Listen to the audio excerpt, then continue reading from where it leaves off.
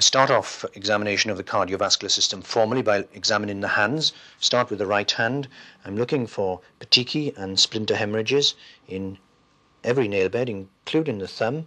I'm looking at both hands. I'm also looking from the side for finger clubbing. And I turn the hands over.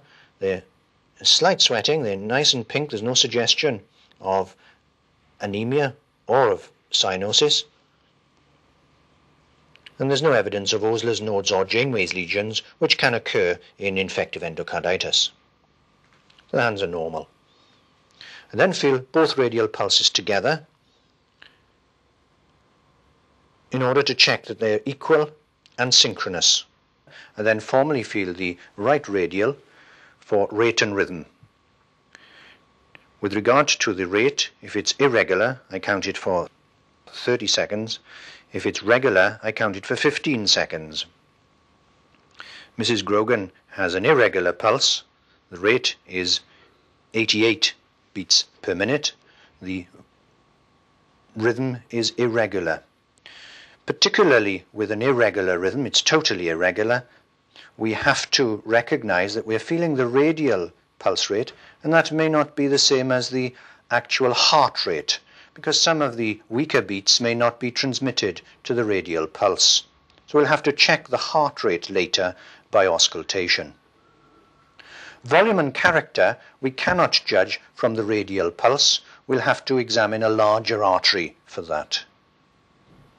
First, however, I'd like to check for the presence of a muscle knock by elevating the arm and feeling this part of the arm with this part of my hand. A muscle knock occurs in severe aortic regurgitation, when there's a water hammer pulse, and in one or two other conditions as well. Now, Mrs. Grogan doesn't have a water hammer pulse and a muscle knock.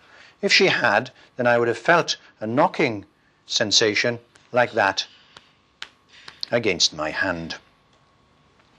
I'd now like to palpate the brachial artery. I'm noting that there's bruising there, presumably from previous venipunctures.